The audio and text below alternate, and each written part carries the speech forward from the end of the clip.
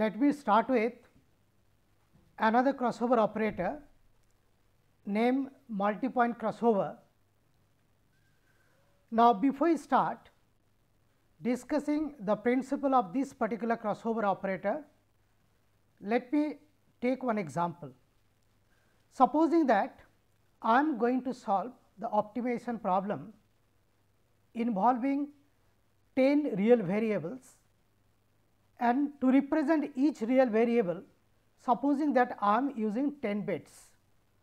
So, the GA string will be 10 multiplied by 10, 100 bits long. Now, let me just show that particular the GA string. Now, the GA string will look like this.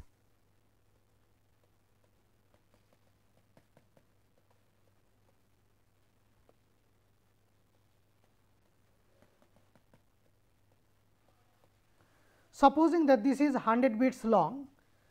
Now, as the GA string is 100 bits long, so there will be 99 places for selecting the crossover site if I use the single point crossover. Now, supposing that fortunately or unfortunately, so we have selected the crossover site which is nothing but here. So, this is nothing but the crossover site in single point crossover. Now, according to the principle of single point crossover, the bits which are lying on the left hand side of the crossover site, there will be no change, and the bits which are lying on the right hand side, so there will be swapping.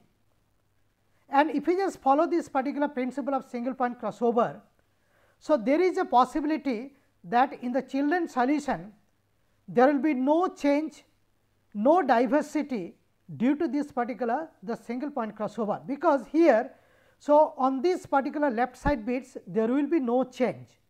So, we may not get the required diversity in the children's solution compared to the parents. Just to remove this particular difficulty of the single point crossover, the concept of the multi point crossover has come. Now, here actually what we do is, so we try to select a number of crossover site at random using the random number generator. Now, let us see what happens here. Now, supposing that these two parents are going to participate in multi-point crossover, and as I told, the crossover sites, multiple number of crossover sites are selected at random. Now, here I am selecting 1, 2, 3, 4, 5 crossover sites. Now, let us see how to find out the children's solution from these two parents. The principle is very simple. Now, what we do is, first we concentrate on the leftmost crossover site, that means this particular crossover site, and the bits which are lying on the left hand side of the first crossover site, there will be no change, and the bits which are lying between the first and second. So, here, so there will be some swapping. The next is your the bits lying between the second and third. So, there will be no change. Then the bits lying between the third and fourth. So, there will be swapping, and the bits lying between fourth and fifth will remain the same, and the bits which are lying on the right hand side of the last crossover site. So, there will be some swapping, and due to that, so you will be getting the children's solution which is nothing but this. So, this is actually the children's solutions which we will be getting using the concept of this multi-point crossover. Now, here as we select a number of crossover sites at random, so there is a possibility that there will be some sort of diversification in the children's solution compared to the parent solutions. Now, this is actually the merit or the plus point of the multi-point crossover in comparison with the single point the crossover. So, this particular crossover operator is more efficient, particularly for the problem having a large number of variables.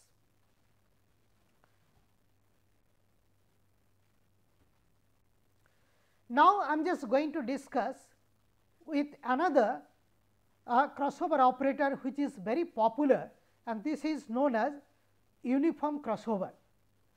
Now, this uniform crossover is actually a slightly modified version, and I should say a sophisticated version of this particular the multi-point crossover. Now, let us see how does it work.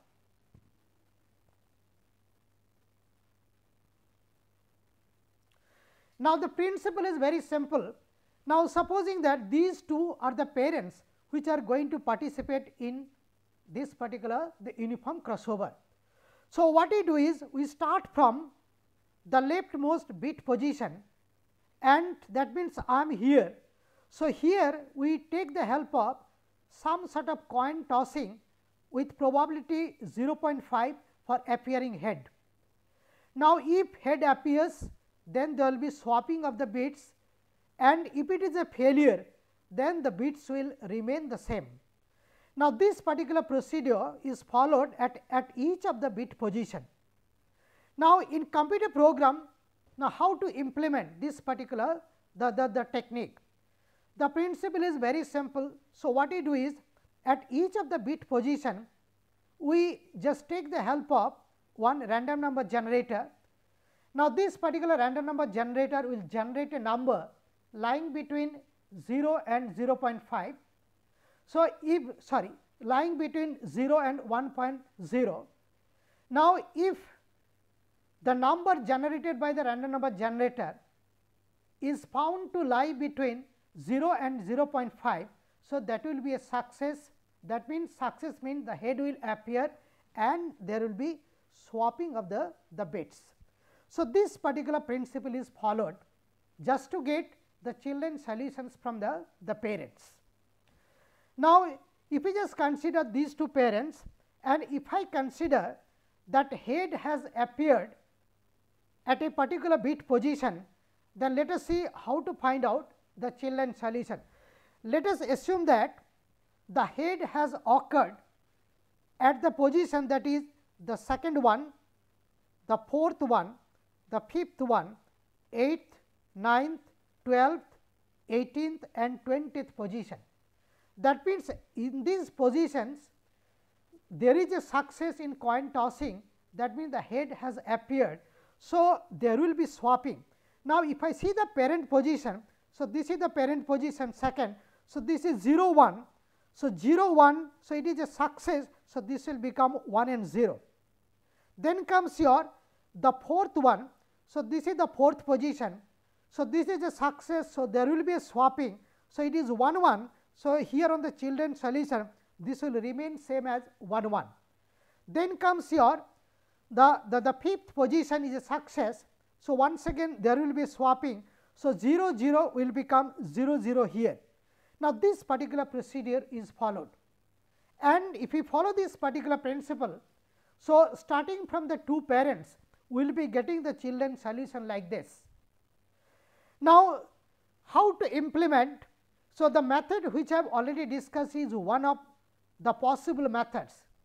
Now, if you see the literature, there is another method with the help of which, so this particular the uniform crossover can be implemented very easily. The method is as follows. Now, supposing that say I have got 20 bits and I will have to implement the uniform crossover. Now, what we do is we take the help of a template. Now, this template is nothing but actually this is a just like your the plate sort of thing, where there are some marked position 20 positions for the 20 bits. Now, supposing that, so this is the template. Now, here on this template, so this is the position for the first bit, this is the position for the second bit and so on, and might be this is the position for the 20th bit. Now, what we do is, so here at all these 20 positions, we generate 1 and 0 using the random number generator. Now, supposing that there is 1 here, there is 0 here, there is 1 here, and in between there are some zeros and ones. Now, the principle is as follows.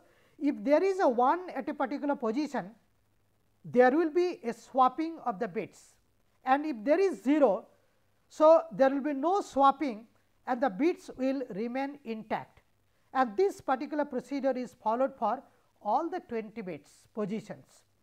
And by using this template, I can also implement the concept of this particular the uniform crossover.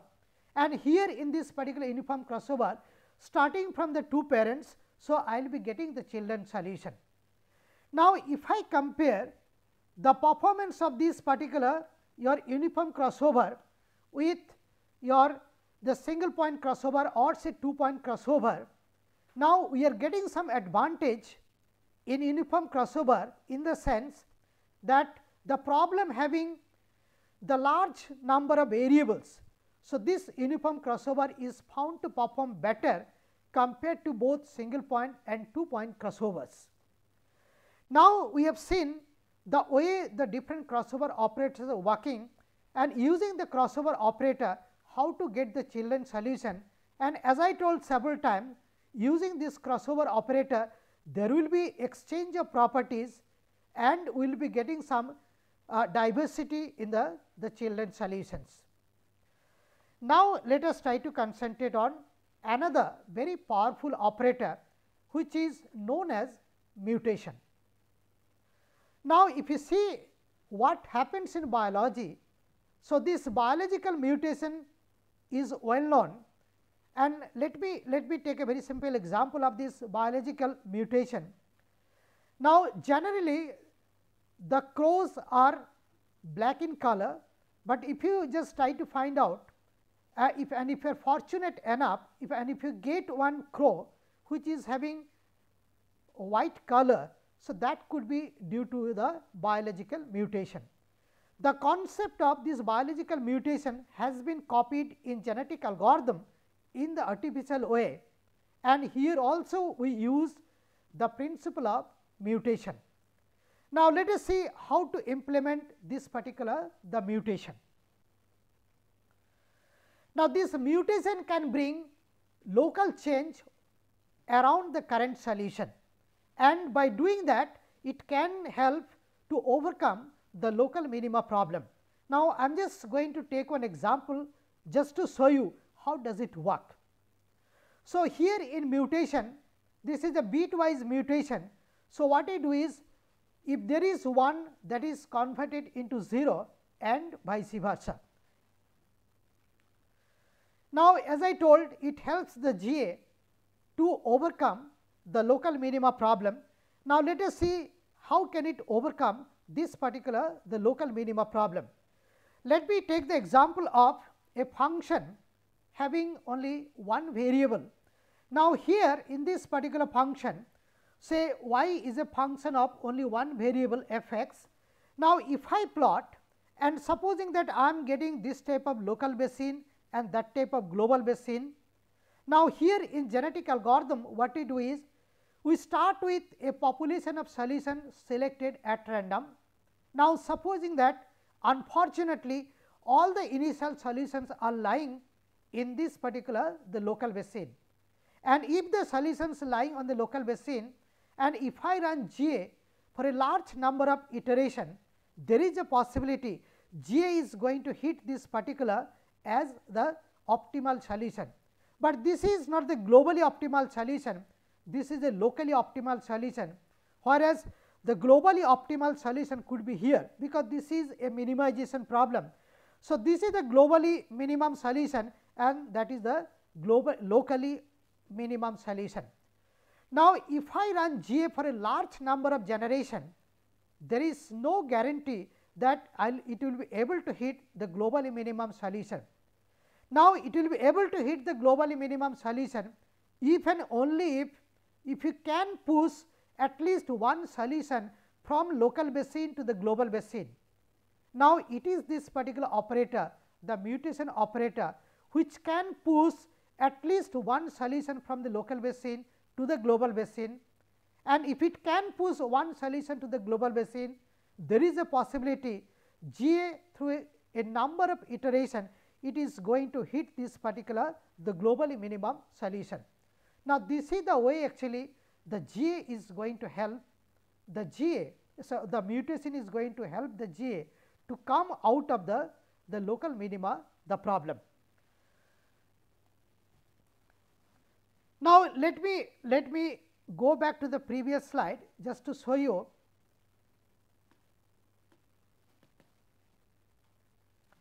Now, how to select that particular the probability of mutation. Now, here if you see the probability of mutation plays a great role. Now, if the PM, that is the probability of mutation, is found to be, or if it is selected to be a very low value, the very purpose of using the mutation may not be served. On the other hand, if the probability of mutation is selected to be a very high value, so this GA will become equivalent to the random walk method or the random search method. That means, you will have to select this particular the PM in a very careful way, and the thumb rule to select actually this particular PM is as follows, that PM should lie between 0.1 divided by capital L and 1 divided by capital L. Now, here this L is nothing but the length of the GA string.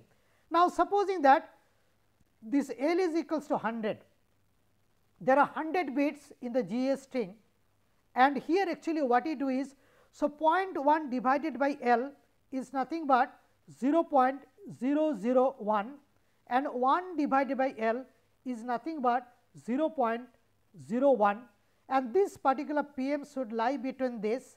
So, the PM should lie between 0.001 to 0.01. So, generally as I told, generally we keep the value of this mutation probability to a low value, we just select to a low value. Now, let me try to understand the utility of this particular the mutation operator in a slightly different way.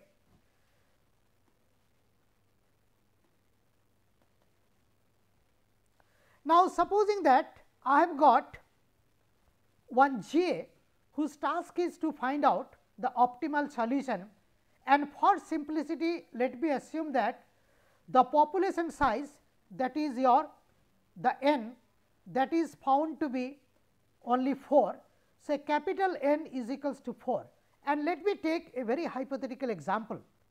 Supposing that the GA strings are as follows, and in each of the GA string, supposing that I am using only 10 bits, the GA string is as follows, say 0, 0, 1, 1, dot dot dot, last is 1 0, the next is 0 1, 0 1, 1 1, the next is your 0 0, 1 1, 1 0, 0 1, 1 0, 0 0.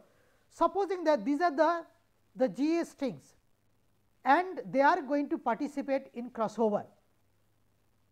Now, if I use single point or 2 point or multi point or uniform crossover, so you will be getting some children solution. Now, if I use this crossover operator, there is a possibility that I am going to miss the value 1 at the leftmost bit position. Now, if I use single point crossover, so at the leftmost bit position I will not be getting 1. If I use 2 point, multi point, uniform, at the leftmost bit position I will not be getting 1. But supposing that my globally optimal solution is such that if I want to indicate that there must be 1 at the leftmost bit position, that means if I want to hit that globally optimal solution, the condition is the leftmost bit position should be 1, that means there should be 1 here. Now, the reality is not even a single the crossover operator which I have discussed will be able to generate 1 on the leftmost bit position. Then how to overcome this particular problem? To overcome this particular problem, it is the mutation, that is the bitwise mutation, which is going to help us, and there is a possibility that I will be getting 1 at the leftmost bit position using this particular the mutation operator. So, this is actually the real strength of this particular the mutation operator, and that is why we should use the mutation. Now, supposing that I have got only such 4 GA string, and in each GA string I have got only 10 bits. Now, 10 multiplied by 4, so I have got 40 bits. Now, if I have got only 40 bits, and supposing that the mutation probability is say 0.03. So, if it is 0.03, now this is equal to your 1.2, 40 multiplied by 0.03. So, this is nothing but 1.2. That means, out of these 40 bits there will be mutation probabilistically only on 1 bit. This is equivalent to 1, but as it is probabilistic, so there could be mutation on 2 bits also, and at the same time there could be a chance that there will be no mutation if I consider the mutation probability as 0.03. Now, that means we have understood that the mutation probability has got some role, and this operator has got big role in the working principle of this particular the genetic algorithm. Now, let us try to find out like whose contribution is more, and let us try to compare the contribution of this particular the crossover and your the mutation operator. And my question is, should I go for crossover or only mutation or both? Now, to answer this, actually the whole community of these non-traditional optimization tools, particularly those who are working on GA, actually the whole community was divided into 2 subgroups. Now, one group used to believe that there should be crossover as well as mutation, and another group used to believe there should be only mutation, crossover is redundant. Now, to answer that, actually I am just going to discuss on this issue. Now, if I want to have a very efficient GA search, there should be construction as well as disruption. That means, you will have to construct some GA string, you will have to destruct also, because we want some diversification in the search process. Now, if you see in terms of disruption capability, now this particular the mutation operator is much more powerful in comparison with the crossover operator.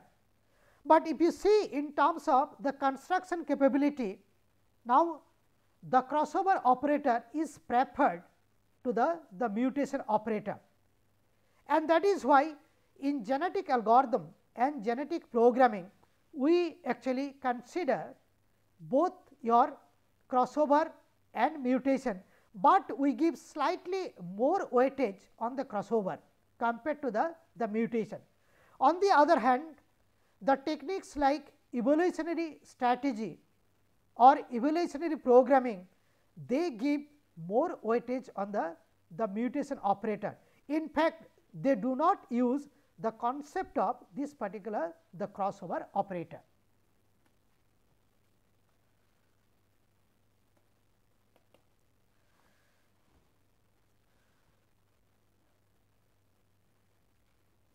Now, I am just going to solve one numerical example just to help you in understanding like how to carry out the calculation little bit in binary coded GA.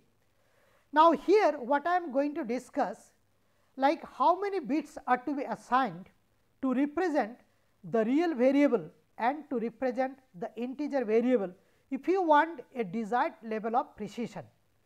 Now, the way I have formed this particular the numerical example is as follows. I am just going to use one binary coded GA to solve one optimization problem having 2 variables.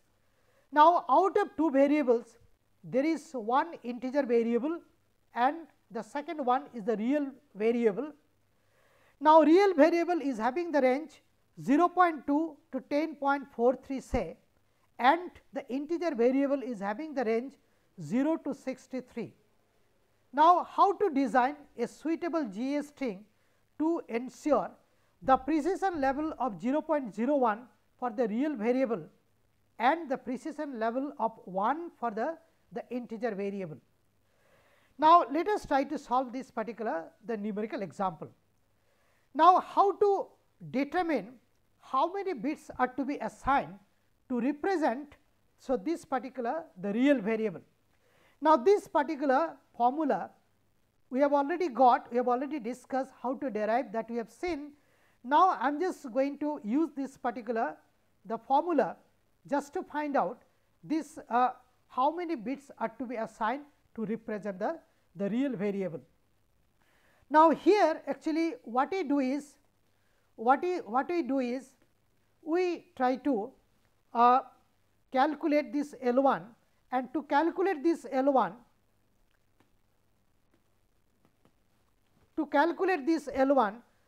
so we know the x1 maximum, that is 10.43, and we know x1 minimum is 0.2, and the desired accuracy level is 0.01, and if you calculate, this will become log base 2 1023, and that is approximately equal to log base 2 raised to the power 10, and that is approximately equal to your 10. So, the number of bits which I am going to assign to represent this particular real variable is 10. That means, we are going to assign 10 bits to represent this particular the real variable. Similarly, if we want to determine how many bits are to be assigned to represent the integer variable, so I can use this particular formula, and if I just substitute the values, x2 maximum is 63, x2 minimum is 0, and here the accuracy level is 1, and if we calculate, this will become log base 2 63, which is approximately equal to the log base 2 63 is approximately equal to 64. So, this is nothing but 2 raised to the power 6, and that is equals to 6. So, I will have to assign 6 bits to represent this particular the integer variable, and once you have got this particular information, now I can design this particular the GA string. Supposing that this is the GA string. So, the first the 10 bits will represent the real variable. So, this is going to represent the 10 bits, and the remaining 6 bits are going to represent this particular the integer variable. So, this is the way actually we can represent the GA string in order to handle the problem having one real and one integer, that is nothing but the mixed integer optimization problem.